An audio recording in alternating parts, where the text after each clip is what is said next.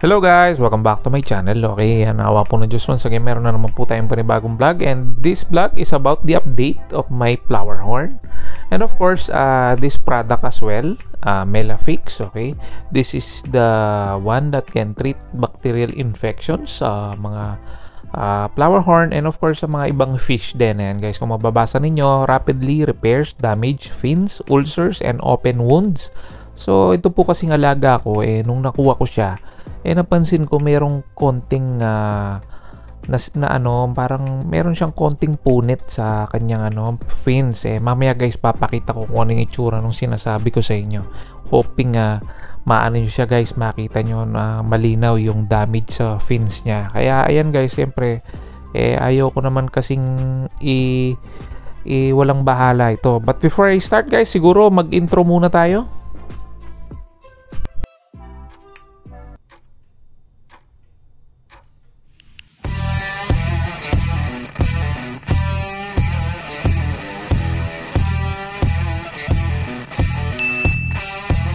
Hello guys! Welcome back to my channel. Okay, and awa po ng Diyos, meron na naman po tayong panibagong vlog. But before I start guys, please don't forget to hit the subscribe button kung hindi pa po kayo subscriber, and please click the notification bell para po updated kayo sa mga videos ko. Thanks in advance guys!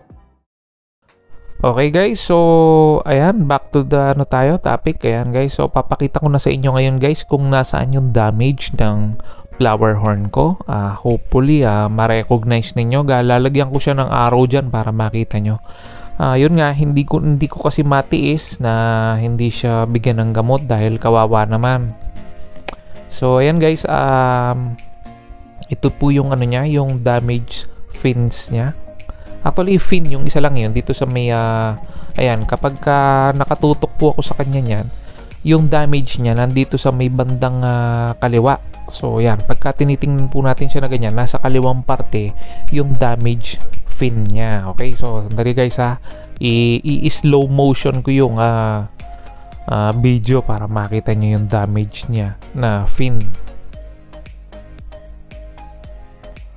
So bali ito yan guys. So yan, sana talasan nyo po yung mata nyo. Mabilisan na slow-mo video lang ito. Ayan guys, kung mapapansin nyo, parang meron siyang parang natapyas sa may fin niya dyan. Ayan, yan po yung i-cure natin yan using the Melafix. Ayan guys, kung mapapansin nyo, kung napanood nyo yung previous flower horn vlog ko, turning 3 months na po sa akin ngayon itong flower horn na ito, and then na po ang itsura niya. Kung mapapansin niyo, medyo lumaki na po yung ulo niya o yung cock niya na tinatawag.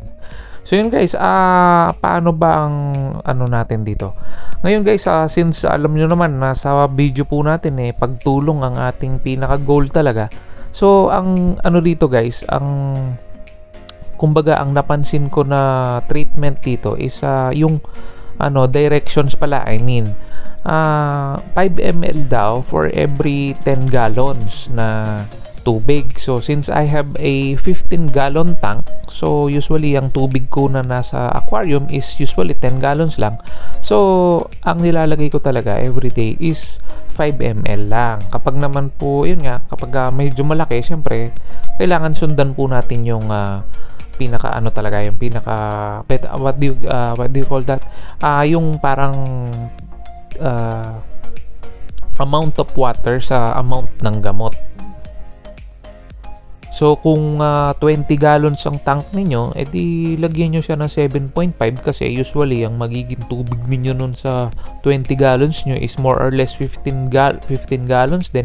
So di ba, every 10 gallons kasi is 5 ml. So kalahati ng 10 gallons is 5 gallons of course. So 2.5 ml po yung half ng 10 gallon. So yun po ang direction nito. So ngayon guys, ang pala rito is ang nakalagay na instructions or directions sa pag-treat ng damage na fin ng aking flower horn. Up to 15 days yata or hanggang gumaling siya. So yun ang ko. Pero ang sabi sa sa instruction is every 1 week usually dapat talaga nagpapalit po tayo ng tubig na 25% lang. So 25% water change, okay? And then ayun nga, continuous pa rin po hanggang makita natin kung meron ng improvements. And sa totoo lang nito guys, syempre alam niyo naman na ano to guys, kumbaga video lang. So alam ko na kung ano yung result. And yes guys, I can say na talagang effective yung gamot na ito, itong Melafix na ito. And yun nga, kung tatanong nyo naman kung magkano ko siyang nabili, actually sa Shopee ko yata nabili ito or Lazada, mas sulit yung malaki na version. Kasi yung ano nito guys is kung di ako nagkakamali, yung 120 ml yata yun. Yung kalahati ng binili kong yan, yung product na yan, is nasa 200 plus na eh. So, ito naman, nabili ko ito at around 320. So, sulit na sulit yung size na ito, which is the sandali guys, 237 ml. So, yun nga guys. So, meron yatang meron yatang 120 ito or 120, 110, 130 or 100 ml. So, something like that. Pero talagang I find it na sulit yung mas malaki, which is the 237 ml. At ayun guys, upon treating my flower horn, inabot ako ng 3 weeks, 20 days, 21 days bago ko nakita na nag-heal at bumalik yung ano niya, yung fins niya. Kumbaga nag-regenerate na siya. I mean, tumubo na ulit. And ayan guys, mamaya guys sa last part ng video ko baka papakita ko yung pinaka-update niya, and i-slow motion din natin yung movement niya para makita niyo yung talagang update ng ginamot ng Melafix. And yes, I can surely say na talagang effective po ang Melafix. And upon treating my flower horn for 3 weeks, sa 237 ml halos 1/4 to or 1/3 lang yung nagamit ko na liquid ng Melafix. And then ayan guys, by the way, ayan yung mga gamit ko sa flower horn. Sana wag nyong alisin yan sa inyong aquarium. And by the way, itong microbes na ito, I usually use this pagka po napapansin ko na medyo matigas ang poop ni flower horn, kasi magandang vitamins yan sa flower horn. However, hindi po nila sinasabi yan sa inyo kasi baka hindi siya kumbaga, kasi alam naman natin yung microbes na yun usually pang chicken yung mga ganon. Pero yun nga, I've tried that with my previous flower horn fish before, and they are some kind of effective naman. And up to now, buhay pa naman sila. Binenta ko na nga sila nung yung mga alaga ko noon. And ayan. So ayun guys. So ano pa ba? Ayun guys, kung bibili kayo nito, again, try buying the bigger one, or the 237 ml or the 8 ounce na size, kasi mas sulit 'yun. I guarantee you guys. Be aware din na kung bibili kayo online sa Shopee or Lazada, pansinin nyo rin pala yung yung shipping fee, kasi doon pa rin kayo sa mura ang shipping fee, or pwedeng gamitan ng voucher para makamura kayo.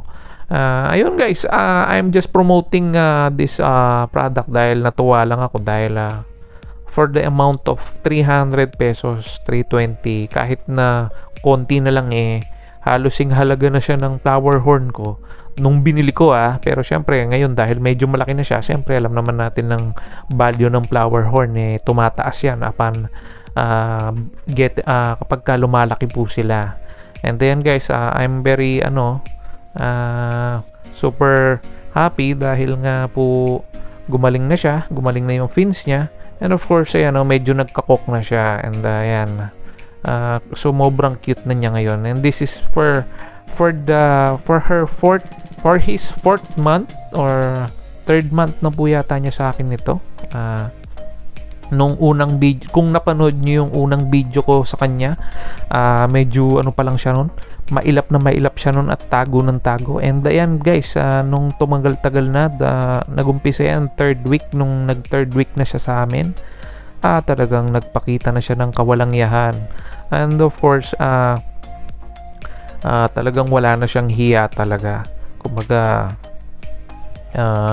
ayan, pagka tinuturo ko ng ganyan, parang hayok na hayok sa mga pagkain. Talagang hindi ka niya tatantanan at hindi niya hihiwalay niyan yung kamay mo hanggat hindi mo siya binibigyan ng pagkain. So ayun guys, medyo napaka-aggressive na siya. Napaka-aggressive na niya, I mean. So yun guys, ayun, yun lang ang ginawa ko guys. Ang ginawa ko, tamang grooming lang. Hindi naman ako gumamit ng mga Toblerone mirror.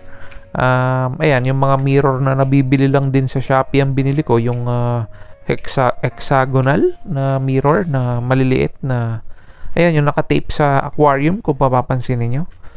Ayan, yan lang yung inano ko. Paminsan-minsan guys, nilulusob niya yan. Yan daw ang paraan para daw maging aggressive ang flower horn. Kaya ayan guys, inano ko siya. Nilagyan ko siya niyan. And that's the way na naging aggressive siya at naging friendly na siya sa amin. Ayan guys, kung mapapansin nyo rito, pahil pa lang siya dyan. Ayan, siguro second week na niyan nagtitreatment dyan. And ayan, meron pang konting pingas doon sa fin niya. So medyo malapit-lapit na tayo nito guys. Papakita ko na yung updated na itsura niya niyan shortly. Sandali lang guys Okay guys, so dito naman sa video na ito, ayan guys, maybe this is the if I'm not mistaken, siguro mga 4 days na lang bago ko napansin na fully recovered na siya. Pero ayan guys, meron pang konting pingas. Pero ayan nga guys, ito na guys yung pinaka updated na niya ngayon, na video niya ngayon.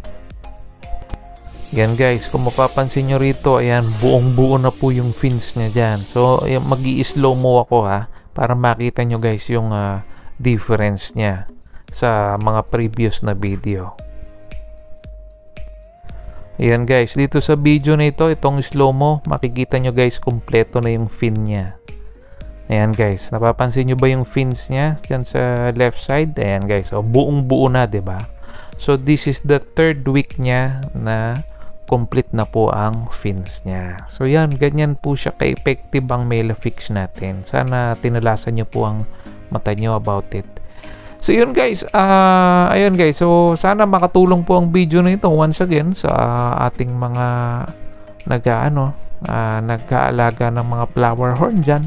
Napansin ko lang na walang nagre-review nito sa YouTube, kaya ginawan ko siya ng review. So yun guys, kung meron po kayong questions, wag po kayong mahiyang mag-comment. Try ko po itong sagutin sa abot ng aking makakaya. Again and again, thanks for watching. Till next time, bye for now. Bye!